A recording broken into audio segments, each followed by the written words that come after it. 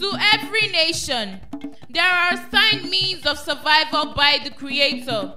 But the assigned means of survival in themselves do not guarantee the nation's survival, but rather the choices the nation makes out of the assigned means of survival.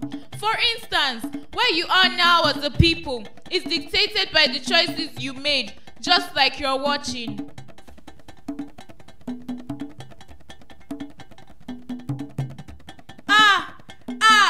Yay!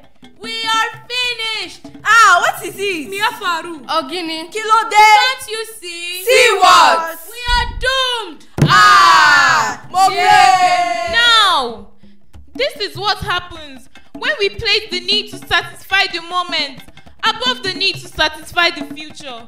How do we expect to see the tomorrow we all dream of if we only make choices that placate today's needs alone? Good news!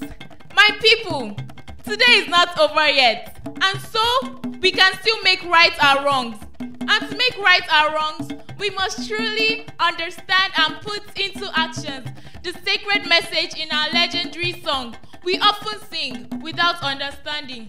Ìwé kíkọ́ láìsí ọkọ́ kò ì gbé. Iṣẹ́ àgbẹ̀ níṣẹ́ ilẹ̀